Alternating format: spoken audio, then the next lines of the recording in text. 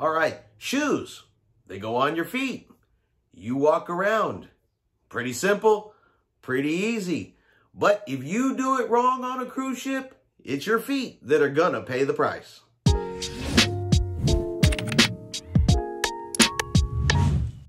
Chris here with High Seas Cruising, and welcome to today's video.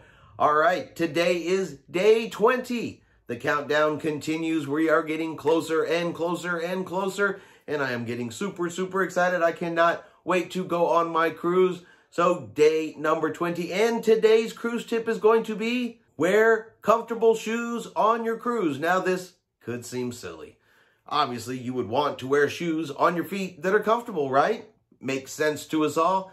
But I guarantee you, if you are anything like me, because I have made this mistake, I don't want you to make it as well. So yeah, before you go on a cruise, you may go out and you may buy yourself some new clothes. You want to look good on your cruise. While you're out buying these clothes, you may decide, I'm going to buy a new pair of shoes to wear on my cruise. And this is where it can go a little bit sideways.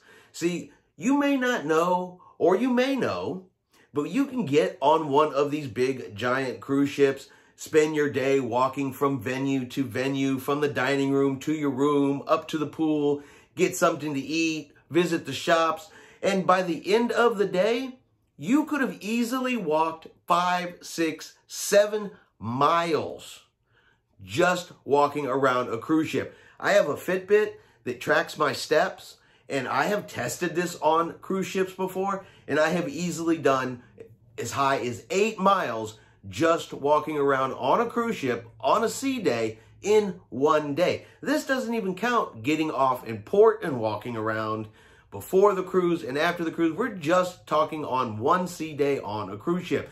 So you can do a lot of walking. And if you buy a brand new pair of shoes and you try to break them in on the cruise ship while walking that 5, 6, 7 miles, your feet are going to pay the price. So our cruise tip of the day is comfortable shoes. If you're gonna buy new shoes, buy them a couple of weeks before the cruise, wear them around and make sure they are fully broken in before you get on that ship. Or do like I do now, that I have learned this lesson the hard way, is I already have a comfortable pair of tennis shoes that will be going with me on my next cruise.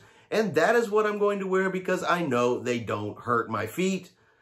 And I don't want to spend my cruise with my feet hurting because I've been there, I've done that, and I have learned my lesson.